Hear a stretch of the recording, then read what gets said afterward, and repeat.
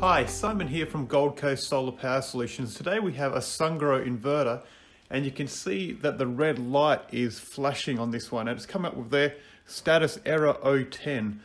If you can see that, it'll go through, scroll through the different readings on the screen and then it'll come back to the status error 010.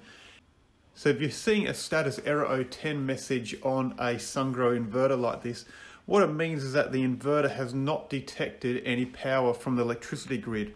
So it's trying to see if there's any power from the street and it's not detecting it. So if you are seeing this, the first thing I'd recommend you do is go out to your switchboard and make sure the solar supply main switch is turned on, or it might be called the inverter supply main switch. Make sure that's turned on. You may also want to check that the inverter AC isolator, like this one over here, is turned on.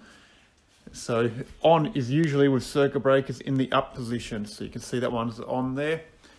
Another thing you may want to check is that the AC plug, this plug here, is plugged in correctly into the inverter. Now, if you've checked all those things and everything seems to be as it should be, and you're not experiencing a blackout at the time, so you've got power to the other appliances in your house, then it looks like you're going to need the help of a solar accredited electrician to work out exactly what's going on with the system.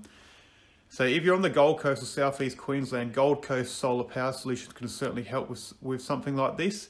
If you're somewhere else in the world, I recommend getting in touch with a local solar accredited electrician who can assist you further. Thanks very much for watching this video. I hope it's been helpful for you.